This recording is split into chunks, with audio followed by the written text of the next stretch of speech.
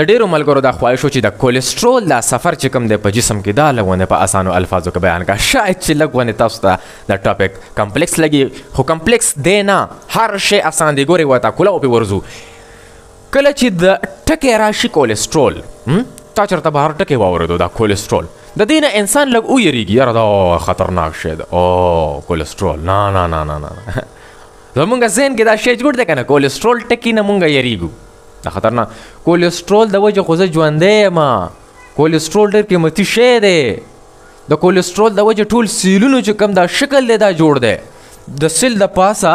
د واز دی، د لیپډ دیوال دی، لیپډ بایلیر دی، او په دې جوړو کې د کولیسټرول ډېر لوی لاس دی. او چې کوم د هارمونز جوړیږي، د سړي خپل دی، د ښځې خپل دی، په دغه هارمونز کې د کولیسټرول ډېر لوی لاس دی. د کولیسټرول نه بغیر دغه هارمونز نه جوړیږي. چې څومره هم سټیروید هارمونز دي دا د کولیسټرول د وجې جوړیږي. کولیسټرول ډېر غټ غټ کارونه کوي. خو دې کې دوه قسم د کولیسټرول دي، یو ته مونږ ایچ ډي ایل وایو، بل ته مونږ ایل ډي ایل وایو. اسې خو مونږ په کتابونو کې وایو که نه چې ایل ډي ایل دې ته بیډ کولیسټرول وایي، ایچ ډي ایل ته ګډ کولیسټرول وایي. بیډ ګډ پکې ګوره که ته په ریسرچ لیول وګورې، بیډ ګډ پکې شته دی نه. بیډ ورته مونږ اله وایو چې کله کوانټټي کې مسله راشي، په مقدار کې مسله راشي. بنیادي خبره وورئ، کولیسټرول چې کوم دی دا زمونږ په جسم کې الله تعالی په خپله باندې لیور ته اډر ورکړی دی چې ته کولیسټرول جوړوه. 80% کولیسټرول یې نه په خپله جوړوي. که ته کولیسټرول بهر نه نه خورې په خوراک کې، خوراکونه موږ خورو که نه، غوړي، غوښې، دې ټولو کې کولیسټرول پروت دی. که ته دغه نه هم خورې نو کولیسټرول تا ته د خپل ینې نه میلاویږي 80%، او د نور یو څو بل نور ځایونه دي ګونیډز وغیره د هغې نه هم راوځي کولیسټرول. صرف 20% کولیسټرول ضرورت دی چې دا موږ د بهر نه موږ ته اخیستل پکار دي. خو دا کولیسټرول موږ په کم شکل کې اخلو، او څنګه کولیسټرول دی دا چې موږ یې اخلو. خپل خوراک باندې به دا شی ولګې، ساین آف انټاروګیشن به ولګې په خپل خوراک چې بهی زه څه خورم، زه معدې ته څه ور اچوم او دا کوم ځای ته روان دي، نو هله به ستا په صحت کې بدلاو راځي. ګورئ خوراک مو وخوړلو، په دې کې بلا قسم ته سامان لاړل، لیپډز، فیټس، دا سامان مونږ وخوړل که نه، په دې سامان کې دننه کولیسټرول پروت دی. کولیسټرول سټیرویډز دي، دا د فیټس یو قسم دی. غوښې خورو، غوړي، پیکوړې، چې کوم دا پروسسډ سامان دی دا مونږ خورو که نه، په دې ټولو څیزونو کې کولیسټرول دی، ټولو څیزونو کې کولیسټرول دی، په تیلو وغیره کې، په فیټس کې، په لیپډز کې، په چربیو کې. دغه کولیسټرول چې کله مونږ وخورو دا نریو کولمو ته راشي، د نریو کولمو نه ټول سامان جذب کیږي، وینې ته ځي، شاملیږي. دا کولیسټرول په یو شکل کې پروت دی چې هغې ته ویلی شي کولیسټرایل ایسټر. ټیک شو، کولیسټرایل ایسټر. د دې دپاره هم دې ځایونو کې یو انزایم راځي چې هغې ته ایسټیریز ویلی شي. ایسټیریز دا څه چلو کی دا ته نه دا فیټي اسید پارټ ته نه لرې کی، کولیسټرول یوازې شي. د نریو کولمو په دیوالونو چې کوم سیلونه لګېدلي دي هغې ته انټیروسایډس ویلی شي، او د دې انټیروسایډ په دې سرفیس باندې په مخ باندې یوه دروازه لګېدلې ده چې هغې ته NPC1L1 ویلی شي. دا دروازه ده، دا دروازه خدای د څه دپاره جوړه کړې ده چې دا کم کولیسټرول ما وخوړل د روټۍ کې، دغه کولیسټرول به ځي او دا به دې دروازې ته ورننوځي. دا د نریو کولمو سیلونو ته کولیسټرول ورننوتل. دا کولیسټرول د نریو کولمو سیلونو ته راننوتل. دلته کې فری فیټي اسیډز پراته دي په سیلونو کې دننه. دغه فری فیټي اسیډز یو د انټیروسایډ کې دننه خپل یو بچی پروت دی چې هغې ته ACAT2 ویلی شي. دا ACAT2 راشي او دا فیټي اسیډ د دې کولیسټرول سره دوباره ولګوي،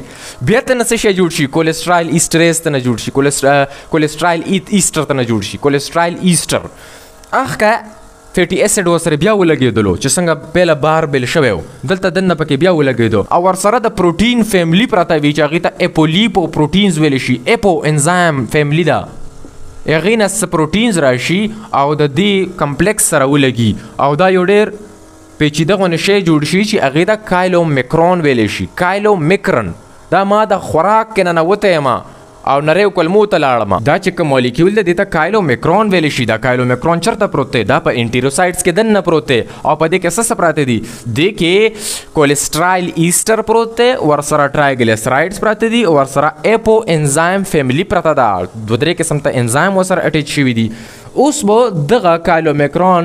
راوځي بهر راووتو او بلډ ته راړل، د نریو کولمو سره وینه ګرځي را ګرځي کیپیلریز دي او ورسره د لیمفیټک سیستم ته ور اوختل په دې مزل دوران کې د دې نه څه ټرایګلیسرایډز چې کوم دي ټرایګلیسرایډز هغه ته نه وغورځېږي والي ته نه څوک ته نه والي فیټ سیلز ته نه والي او مسل سیلز یې تر نه والي چې کله د نه څه نه څه ټرایګلیسرایډز لرې شي بیا ورته کایلومیکرون ریمننټ ویلی شي اوس دغه کایلومیکرون ریمننټ چې کوم دی دا به چېرته ځي دا روان شو اوس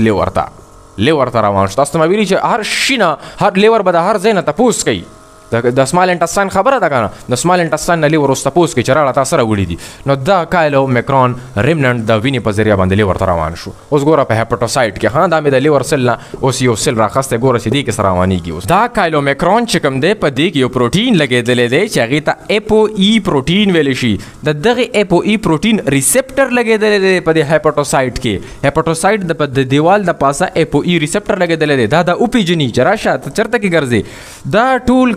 کایلومیکرون چې کوم دی دا دې ته ورننوځي داسې راکینچي کی د ځان طرف ته دې ته انډوسایټوسس ویلی شي دا ټول صندوق هیپاټوسایټ ته ورننوتل اوس هیپاټوسایټ به دا صندوق کولاوی څنګه دا اوس د ناوي صندوق دی جوړه یې پکې ورته کېښي ده سنډل یې ورته پکې کېښي دي راجمع شوی دی لوی بال دی یا داسې وایه خط دی خط مې راغلی د جانان دی سې پکې لیکلی دی او نه خورې شرمېږم دی کې نه وایم هلونه دی کې چل خط راغلی دی دې خط کې به دا به اوس ټول کولاو شي اور یو څیز به کولاو شي دې کې چې دا کم کولیسټرول پروت دی کولیسټرول د دې فیصله به اوس دننه په هیپاټوسایټ کې کېږي چې بھائی د دې نه څه جوړ کړو ګوره د دې نه در څلور قسم ته سامان جوړېدلی شي یو خو به هیپاټوسایټ دا فیصله وکړي چې را لکه زما څه دیوالونو کې کمی دی د هیپاټوسایټ په دیوالونو کې کمی دی سیل ممبرین کې کمی دی نو دا خو د نه سیل ممبرین جوړېدلی شي ټیک شو بل څه جوړېدلی شي بل ته نه بایل ایسډ جوړېدلی شي بایل ایسډ زمونږ په تریخي کې چې کمې اوبه دي تریخي کې ګال بلیډر کې دی اوبو کې بایل ایسډ پروت دی او دا بایل ایسډ د کوم ځای نه راغلی دی دا د کولیسټرول د بریک ډاون نه راغلی دی نو دی به ووایي چې هلکه مونږ ته ضرورت نشته راشه بایل ایسډ ته نه جوړ کا کټ را کټ یې که وایسته به تریخي ته دلته یې ورکه او یا که دا کار هم نه کېږي هلکه هارمونز ته نه جوړو او که د دې ضرورت نه وي بیا به وایي هلکه وي ایل ډي ایل ته نه جوړو د اوس به دا وي ایل ډي ایل بهر راوځي دا ټوله کیسه وه ستا د خوراک نه کولیسټرول راغلی دی هغه دلته ینې ته لاړل او دا فیصلې وشولې اوس مونږ ورځو چې زمونږ خپله ینه څنګه کولیسټرول جوړوي د کې یو پوینټ ووري بعضې دوایانې داسې دي چې هغه دا شی ټارګټ کوي NPC1L1 دا ریسپټر ټارګټ کوي دا NPC1L1 ریسپټر د څه دپاره دی د کولیسټرول ابزورپشن دپاره دی دا NPC1L1 دا چرته لګېدلی دی دا په انټسټاین سیلز کې لګېدلی دی نو دغه دوایي چې انسان وخوري دا د NPC1L1 ریسپټر ټارګټ کی بند کی انهبیټ کی او چې انهبیټ کی بیا کولیسټرول نه وځي نه نو چې کولیسټرول نه وځي نه کولیسټرول به سیده ځي غټې کولمې ته وې کټو دپاره ښه ګوره اوس د لیور سیلز ته ګوره د ینې سیلز ته ګوره ها دی به اوس خپل په خپله کولیسټرول جوړوي په هر سیل کې یو کمپاوند پروت وي یو مالیکیول پروت وي چې هغې ته ویلی شي اسیټایل کو انزایم A دا مالیکیول د کوم ځای نه راغلی دی دا د ډایجیشن نه راغلی د ریسپایریشن نه راغلی دی د ګلوکوز چې کله کټ راکټ شي هغې کې یو هغه جوړ شي مالیکیول جوړ شي اسیټایل کو انزایم A ورته ویل شي د ریسپایریشن سټپس کې دا شی جوړیږي اسیټایل کو انزایم A د یو بل اسیټایل کو انزایم A سره ملاو شي او بیا ورته ویل شي اسیټو اسیټایل کو انزایم A دو کاربن دا دي 2 کاربن دا دي 4 کاربن شو اوس دا بیا روان شي دا د یو بل اسیټایل کو انزایم A سره ملاو شي او بیا ته نه څه شی جوړ شي بیا ته نه جوړ شي HMG کو انزایم A دې کې شپږ کاربن دي اوس دې HMG کو انزایم A ته بیا یو انزایم راشي چې هغې ته ویلی شي HMG کو انزایم A ریډکټیز دا څه وکړي دا د HMG کو انزایم A چېرته واړئ میولونیټ ته واړئ یو بل کمپاوند دی واړئ انټرمیډیټ کمپاوند دی خو دا د ټولو نه سلو سټپ دی ها دې ته ریټ لیمیټینګ سټپ ویلی شي اوس بعضې دوایانې داسې دي چې هغه د HMG کو انزایم A ټارګټ کوي نیمو دوایانو هغه ځای کې کولمو کې NPC1L1 ریسپټر ټارګټ کو نیمې به دا ځای ټارګټ کوي ولې به ټارګټ کوي دا د دې چې کوم HMG کو انزایم A چې کوم مالیکیول دی دغه دوایانو کې یو کیمیکل پروت وي چې هغه بالکل د دې رنګ ته وي نو دا HMG کو انزایم A ریډکټیز راشي او دغه دوایي سره بانډینګ وکړي او د هغې نه بیا میولونیټ نه جوړیږي ځکه چې هغه بل شی د سرپ شکل یې هغسې ورکړی دی نو دا ریټ لیمیټینګ سټپ دی. سټیټینز دوايانې چې کومې دي هغه دا پروسس کوي اچ ام جي کوانزایم اے ریډکټیز اکټیویټي ودرای ځکه چې هغه میمیکینګ کړی وي د اچ ام جي کوانزایم اے مالیکول. او دا بیا ګوره نیچرل پروسس ته ګوره دوايي خبره نه کوو. میولونیټ بیا په مخ روان شي شپږوه سټپ دي پکې او اخري کې بیا څه شی جوړ شي کولیسټرول جوړ شي. دا ټول پروسس چرته روان دی دا د لیور په سل کې دننه روان دی. دا ټول لیور سل دی. بل ځکه یو څو ځایونو کې نورم جوړیږي کولیسټرول خو زیاتره دا په لیور کې جوړیږي. د دې نه به اخ که فیصلې کیږي چې کومه موږ شاته وکړي الکه یا خو به نه بایل جوړو دا بس فیصله شروع شي په دغه کې دننه. اوس مسله څه ده جسم ته د څه ضرورت دی یا ته نه بایل اسید جوړ کړي یا ته نه څه وکړي هارمون ممبرین ته واستوي سیل ممبرین ته نه جوړ کړي. څه مسله ده سیل ممبرین کې ډیفیشنسي راغلي ده یا نور سیل ممبرین جوړول دي هغه ته نه جوړ کړي. هارمونز طرف ته واستوي یا ویټامین ډي طرف ته واستوي ویټامین ډي هم تر نه جوړو یا که دا اسم نه کېږي نو بیا وینه کې واستوي د څه شي شکل کې وی ایل ډي ایل ویری لو ډینسټي لیپوپروټینز. ویری لو ډینسټي په دې کې ډېر لږ پروټین دي او ډېر زیات پکې څه شی دي فیټس دي. اوس خبره راځي د بیډ کولیسټرول او د ګډ کولیسټرول. تاسو به دوه نومونه اورېدلي وي ایل ډي ایل او ایچ ډي ایل. دې ته مونږ وایو بیډ کولیسټرول لو ډینسټي لیپوپروټینز. دا بیډ کولیسټرول دی په کتابونو کې ورته وایي بیډ کولیسټرول. او ایچ ډي ایل چېرته کوم دی دې ته ویلی شي ګډ کولیسټرول. دې ته بیډ ویلی وایي دې ته ګډ ویلی وایي. دې کې د دې ډینسټي ګوره کمه ده. دې کې پروټین لږ دي فیټس پکې ډېر دي او په دې کې پروټین ډېر دي او فیټس پکې لږ دي. ګوره زه ایچ ډي ایل تم نه نوزم ایل ډي ایل تم نه نوزم تا ته به د ګوډو د بیډ پته ولګي. هیپاټوسایډ کې په لیور سیل کې دننه ګوره اسمبلی جوړه شي یو پروټین راشي دغه نوم دی اپو بي 100. دغه سره ټرایګلیسرایډز راشي دغه سره کولیسټرایل ایسټرز راشي دا ټول راجمع شي په دې شکل کې. دې ته اوس ویلی شي ویری لو ډینسټي لیپوپروټینز. په دې کې پروټین ډېر کم دی دا شینه دا څوک دی دا ټرایګلیسرایډز دی او دا کولیسټرول دی. دا په وزن سپک دی ډینسټي کمه ده په وجود لوی دی خو سپک دی. په دې لاره کې چې کله د دننه ټرایګلیسرایډز لږ راکم شي بیا ورته د وی ایل ډي ایل په ځای باندې آی ډي ایل وایي انټرمیډیټ ډینسټي لیپوپروټینز. او بیا چې کله د نور مزلو کې د دننه لږ د ټرایګلیسرایډ نور هم راکم شي د نور لا ګوره د پروټین ریشیو سیوا کېږي ورو او د دې والا کمیږي نو دې ته بیا ویلی شي ایل ډي ایل. دا اوس روان دی په ویزلز کې روان دی په دې کې روان دی ها ایل ډي ایل. دا ایل ډي ایل په وینې په رګ کې روان دی. دا ایل ډي ایل څه کار کوي دا دغه کولیسټرول چې کوم دی دا تورو دا ټولو سیلونو ته وړي. کولیسټرول ضروری دی د هر سیل لپاره د ممبرین فنکشننګ لپاره. دا په دې کې وینه کې روان شو. اوس د ایل ډي ایل ته مونږ ولې وایو چې دا بیډ کولیسټرول دی ځکه چې د سره یو مسله کېږي چې کله د انسان په وجود کې په وینه کې کولیسټرول لیول سیوا وي دی په رګونو کې خو روان دی. اوس خدای مکه چرته کې په رګ کې انفیکشن دی هغې ته فوجیان راغلي دي ټول هغه انفیکشن ته خو به فوجیان راځي زما قوت مدافعت والا سیلز او دا وی ایل ډي ایل روان دی او دغه انفیکشن ځای کې چرته کې فری ریډیکلز پراته دي. فری ریډیکلز ډېر ناروا شی دی دا ډایرکټ ریاکشن کوي دا زموږ په جسم کې جوړیږي مسلسل فری ریډیکلز د ریسپایریشن په ټایم کې په مایټوکونډریا کې. دغه فری ریډیکلز د دې وی ایل د دې ایل ډي ایل سره ریاکشن کوي او د دې اکسیډیشن وشي د دې ایل ډي ایل اکسیډیشن وشي او بیا دغه فوجیان د مایکروفیجز دی راشي او د ایل ډي ایل ټول هړپ کی نه نباسي جسم ته خپل جسم ته نه نباسي او بیا ورته فوم سیلز ویل شي. فوم سیلز او دغه فوم سیلز دې ځایونو کې اکومولیټ شي دا رګ بندېدو طرف ته روان شي پلیک جوړ شي. مونږ دا ویلې دی پلیک دا پلیک جوړېدل شروع شي دا رګ تنګ شو. اوس که چېرې دا د مزغو رګ وي بیا به څه کوې یا دا د زړه رګ وي بیا به څه کوې دا خو زړه ته مسله شوه یا مزغو ته مسله شوه. د دې د وجې د ایل ډي ایل کوشش به دا کوي چې ایل ډي ایل زما په وینه کې سیوا نه وي ځکه دې ته بیډ کولیسټرول وایي چې د دې اکسیډیشن کېږي چې کله د اکسیډایز شي د دلته کې شخ شي په دې رګ کې ودرېږي او دا بیمارۍ طرف ته خبره لاړه شي چې هغې ته ایتیروسکلروسس ویلی شي. اوس راځو د ګډ کولیسټرول طرف ته ایچ ډي ایل طرف ته. پهله خو دا خبره ده چې ایچ ډي ایل جوړیږي څنګه او دې ته زه ولې ګډ کولیسټرول وایم. زمونږ د یعنې لیور په سیلونو کې دننه یو پروټین وي چې هغې ته اپو اے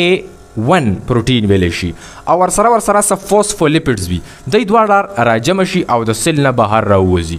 دغه اپو اے 1 او فوسفولیپډز بهر چې څومره د جسم سیلونه دي هغې کې څه خاص سیلونو د پاسه اے بی سی اے 1 دروازه لګېدلې وي پروټین دی. دغه اپو اے 1 د دې پروټین سره انټریکشن وکړي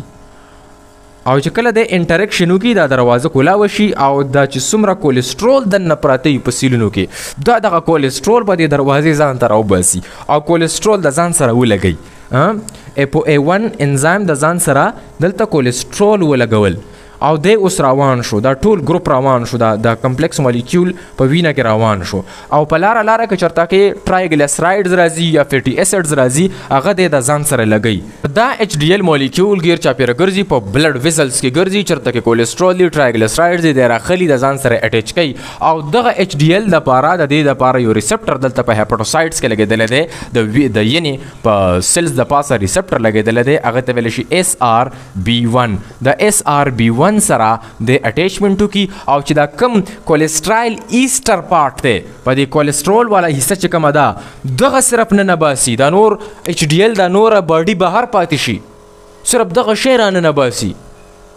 څنګه چې د نکاو کوټه وي صرف خاص کسان رانه نه باسي نور بهر ټول پلیو ته وساروي انتظار کوي دغه صرف کولیسټرول یا کولیسټرول ایستر چې کوم دی دا دی هپاټوسایټ ته راننوتي HDL واپس روان شي په وینه کې ګرځي بیا نور کولیسټرول راغونډي نو ځکه HDL ته ګډ کولیسټرول ویل شي ځکه چې دا صفایي کوي په وینه کې دا کولیسټرول راغونډي او ینې ته وړي او LDL ته ځکه بیډ کولیسټرول وایي چې د ودرېدو خطر وي دی په وینه کې ودرېږي د سره فری ریډیکلز ریاکشن کوي او اکسیډیشن کیږي او رګ بندېږي بیا